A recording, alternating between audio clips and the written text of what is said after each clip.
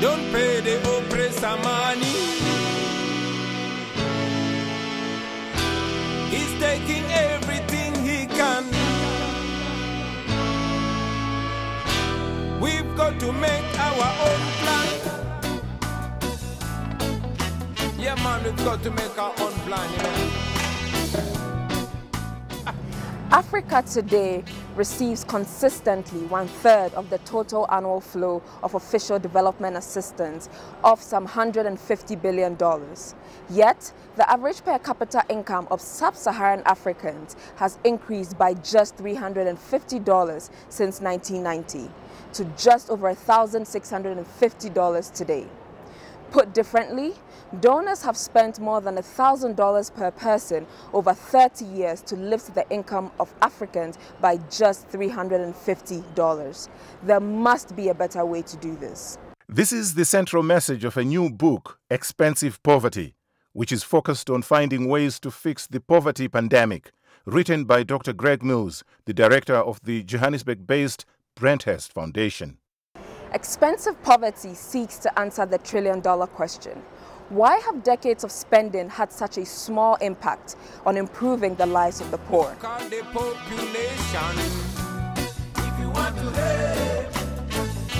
This was not the intention at the beginning. On a frosty January morning in 1949, President Harry Truman delivered his second inaugural address. His speech focused on America's foreign policy goals at a time that the world was descending into what became known as the Cold War. President Truman's fourth point in his speech took his audience by surprise. He said, "We must embark on a bold new program for making the benefits of our scientific advances and industrial progress available for the improvement and growth of underdeveloped areas." This aid, he declared, would come not in the form of money, but rather by spreading knowledge and expertise. Instead of giving food, the U.S. would help countries develop themselves in the best way to find prosperity and peace. In a world just exiting the bloodiest conflict in history, the idea was instantly popular. It appealed then, as it does today, to an innate humanity quality of being willing to help those less fortunate than yourself. Dollars in their pockets, puppets on the string. Donors have poured $1.2 trillion of development assistance into Africa since the end of the Cold War, a figure that could conceivably be doubled if it included unofficial charitable giving. This $1.2 trillion could have provided a staggering volume of much-needed infrastructure. It could, for example, have bought 680,000 kilometers of new two-lane all-weather highway, or repaved all of Africa's current roads twice over. This money, spent wisely over the past 30 years, could have created extraordinary wealth in human capital as well. Instead, Africa has very little to show for this money. Most of it's been consumed, some by the donors themselves, and much of it by local governments and elites. While it may have made things less worse, it has not proven the panacea that President Truman, among many others, had once hoped.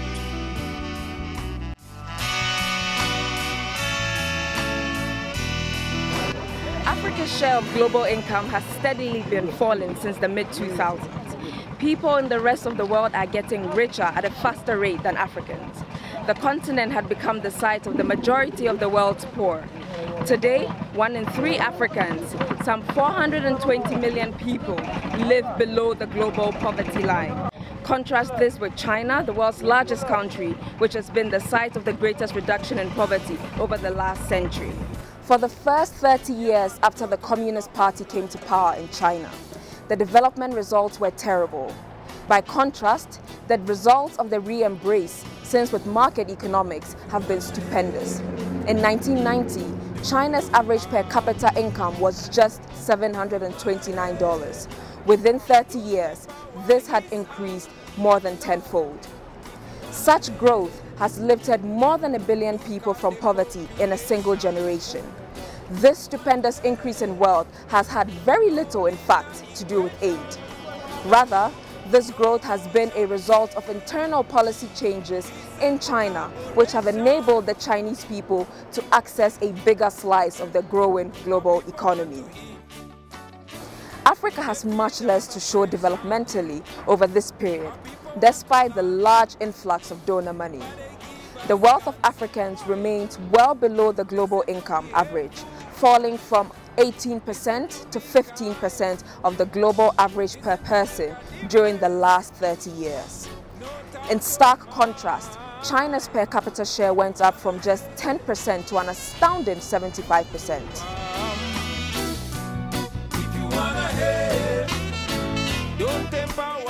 The sad truth is that most of the aid given to Africa has been wasted because either the governments receiving it never had the capacity to use it properly, which is why they need it in the first instance, or because it was given by donors primarily for strategic reasons, simply to maintain relations rather than to promote development. We have learnt that aid for diplomacy seldom equals aid for development. We need to discover a new, better way of giving and of utilizing aid, and also utilizing outsiders, whether this be in the situations of conflict or those countries escaping poverty. While donors would prefer probably not to rock the boat and just keep spending in the manner that they hope will keep their relations on an even keel, two major changes force an end to business as usual. In the next 30 years, Africa will undergo seismic demographic change. The continent is projected to double its population to 2.5 billion people by 2050. This has staggering implications. The numbers are startling. Listen to be kind. Listen to make a difference. Africa should be the booming center of economic development with what is called the demographic dividend. A large population of young people that can acquire new skills and power up innovation and economic growth. Instead, it's the site of mass youth unemployment and poor education outcomes. Why is this the case? Such circumstances range from a benign rejection of aid as a tool of sovereignty to a rejection of democracy by elites despite the preference of a vast majority of Africans for this system of government over others. We can no longer continue to make policy for ourselves, in our country, in our region, in our continent, on the basis of whatever support the Western world or France or the European Union can give us. It will not work. It has not worked, and it will not work. Our responsibility is to charter a path which is about how we can develop our nations ourselves. It is not right for a country like Ghana, 60 years after independence, to still have its health and education budgets being financed on the basis of the generosity and charity of European taxpayers. More costly in this regard is the preference of authoritarian, closed systems of political accountability in a belief that this will help get things done. We see this so-called solution increasingly today across Africa. To the donors, we ask them to make the observation and the respect of human rights and the rule of law a precondition for cooperation, because we are all signatories to the Human Rights Charter. Although the end of the Cold War saw an increase in the number of African countries classified as free democracies, this number fell to just 8 in 2020. This occurred despite clear evidence linking economic outcomes to the quality of democracy in the continent's 55 states. Donors have been complicit in democratic backsliding, whether by design or neglect. Such a combination of government and development has consequences. Africa's youth are, for instance, disproportionately disadvantaged and economically marginalized, accounting for 60% of the continent's jobless their rate of unemployment averaging more than double that of the adult population. As the Arab Spring reminds, there are wider implications than just desperate images and frustrated social media posts. Around 40% of those who join rebel movements are motivated by a lack of jobs. With 200 million people aged between 15 and 24, Africa has the largest population of young people in the world. It is thus critical that we consider ways to use aid better, and in the process to think of the policies that can enable us to live our lives beyond aid. Aid is, of course, not one thing. In addition to aid for development, there is humanitarian or emergency aid, given in moments of acute distress, and military aid along with peacekeeping support. Our people want to eat. Expensive Poverty establishes 6 guidelines for these countries giving and receiving aid in this full spectrum of external involvement. Yeah, man, we've got to make our own. The first of these findings is that there's no secret to success, no elixir or magic formula. Openness to ideas, to people, technology, to capital and trade goes hand in hand with development. This is especially true of countries which are trying to attract jobs which can go anywhere, which are dependent fundamentally on the cost of doing business. Of course, this approach also demands understanding at its core why Africa is poor. First of all, I believe after independence, many of the leaders jumped into the same seats, the same positions, and they inherited the same car, the same housing, the same lifestyle, fly in, fly out, and so no wonder things would remain the same. Essentially, as the Archbishop says, come independence, and one set of elites was replaced by another, but the structure and focus of the economy changed very little. Thus, poverty becomes a choice of leadership. This demands tough-minded leadership, willing to make tough choices, to challenge the status quo, the established ways of doing things. Success also does not rely solely on improving state capacity. Some donors prefer the state-centric approach, since they themselves are governments, even if their intent is altruistic. Aid needs to be centered on the empowerment of the individual over the state, since it's the individual who is going to create the growth and the jobs that are required for development, not the state. During the 1980s, Mozambique was one of the poorest places in the world, with a per capita income of just $150 per person. In the 1990s, things improved very slowly, the donors spending their money on improving the war-ravaged economy, trying to rebuild basic infrastructure, expending money on humanitarian assistance, trying to really make things better for the poorest of poor in this society. Here in the province of Tet, however, to the northwest of the country, something quite different and positive has happened. A large multinational, in this case a tobacco company, invested in an outgrower scheme around the turn of the century. Now, today, 20 years later, more than 1 million people owe their incomes to this outgrower scheme, which has nearly 100,000 smallholder farmers linked into the global economy. The key question, thus, for donors is how should you go about encouraging such investment?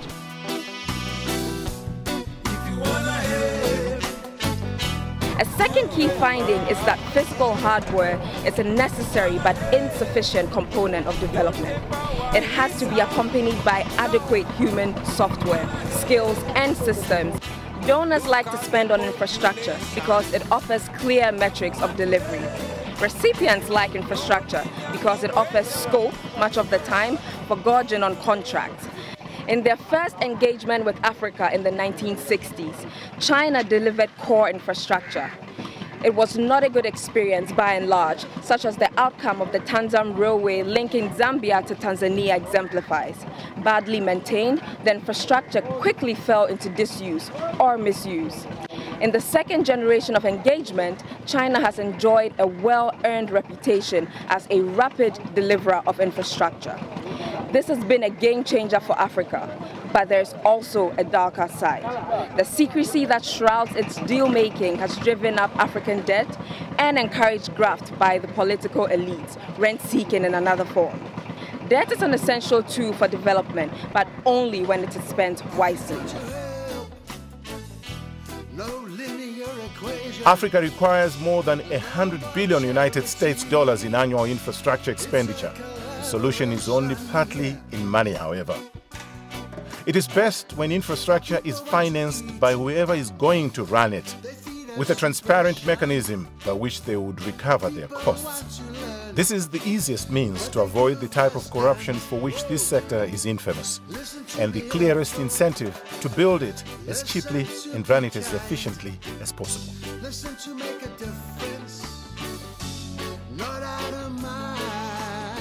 I spent 4 assignments in Afghanistan as the advisor to various NATO commanders between 2006 and 2012. Those deployments taught me a lot about what was possible for external players and about the do's and don'ts of donors and especially military actors. 3 key lessons stand out for me. First, that since the issues behind such conflicts are ideological and political, the solution must always be political. Much more effort should have been made earlier to incorporate and to accommodate the Taliban. Yet at the start, the donors could scarcely work out how to talk to each other and also to try and work out how to talk to Kabul, let alone the Taliban. A second lesson is that you can't fix these conflicts without ensuring regional support and alignment. This has to involve wider diplomatic efforts.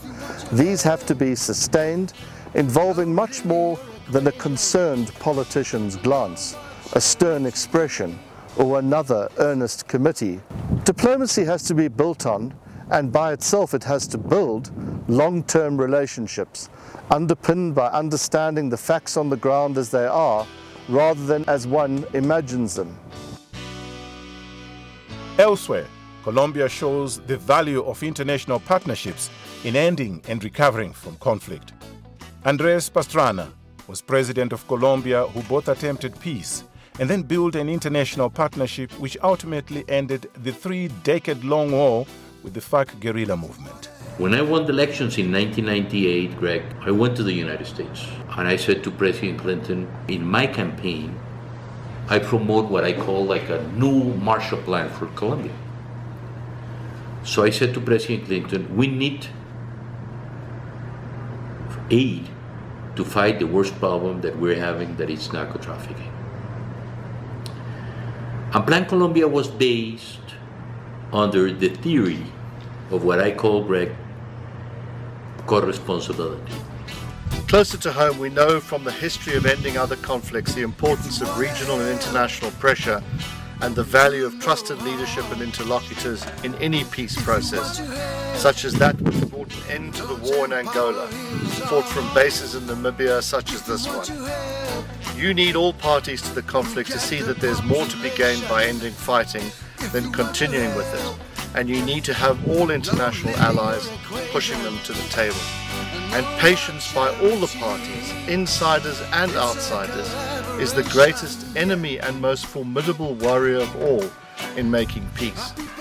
Critically, every successful negotiation demands a dance partner to deliver, as former South African State President F.W. de Klerk became a way in the negotiations to a democratic dispensation in his country.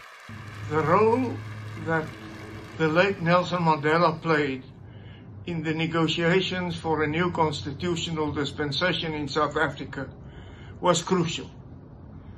He had the stature to ensure that the moderate element in the ANC would come along and that the radical element would be silenced and would be forced into also acceding to agreements reached.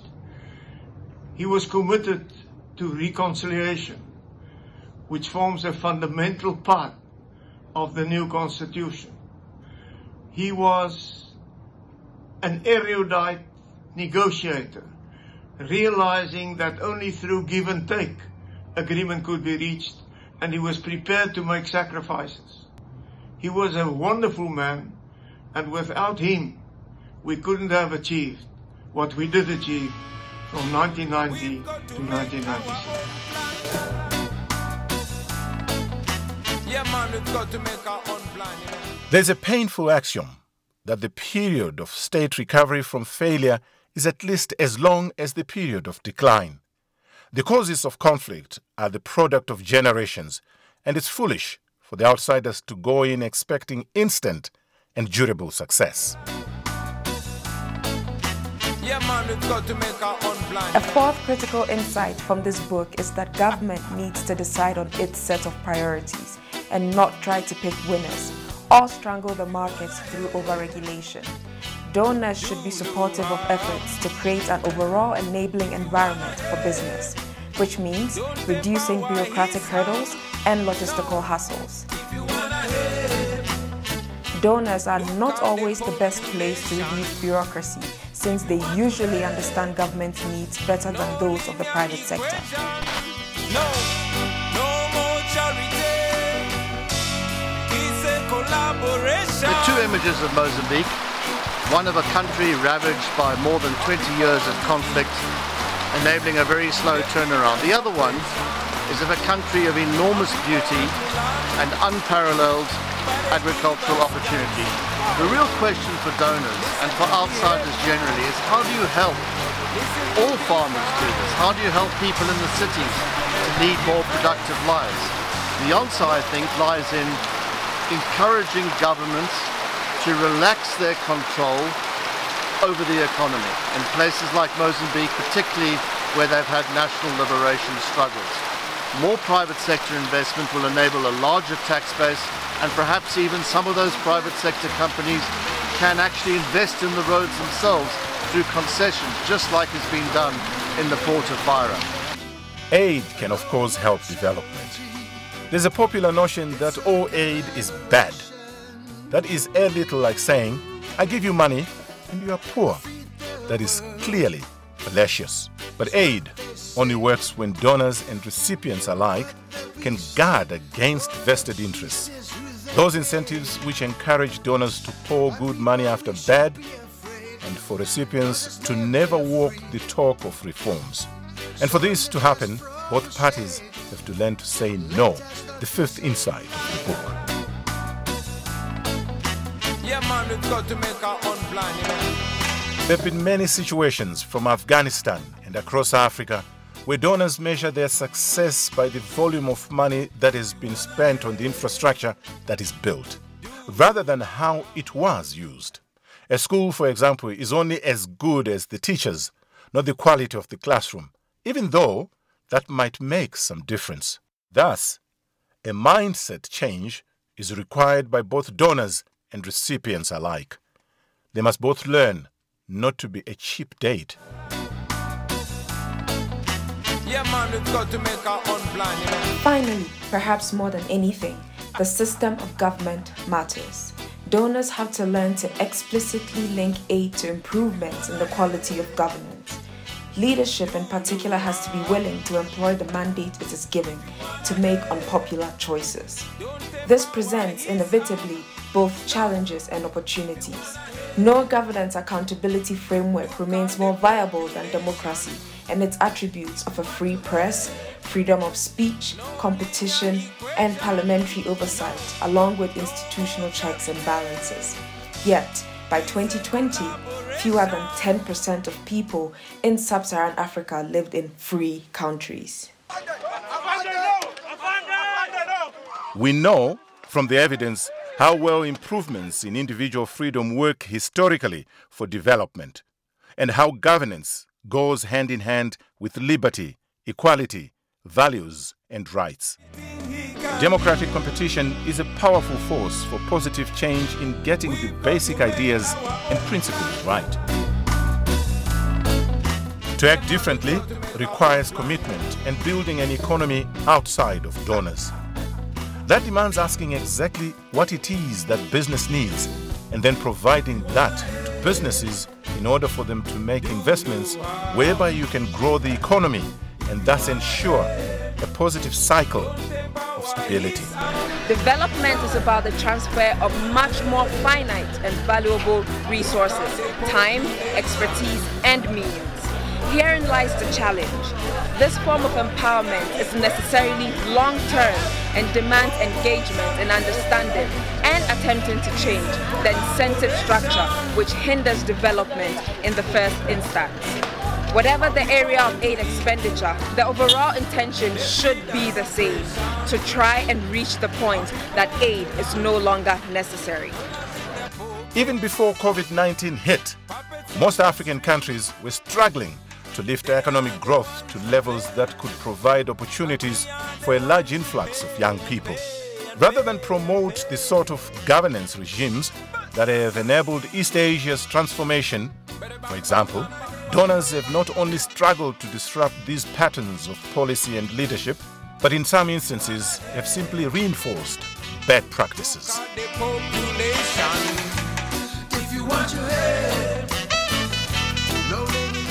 Aid is never going to solve all problems, but it can alleviate the worst miseries and facilitate a better future. If aid can be used to create this alignment of interests between people, leaders and institutions, and act as a great disruptor, a lever for reform of a stultifying political economy, and as a tool for growth, Africa's future looks brighter than the numbers suggest. If we can manage these challenges and change, better things lie ahead than behind. Don't pay the oppressor money. He's taking everything he can. We've got to make our own plan. Yeah, man, we've got to make our own plan, you know.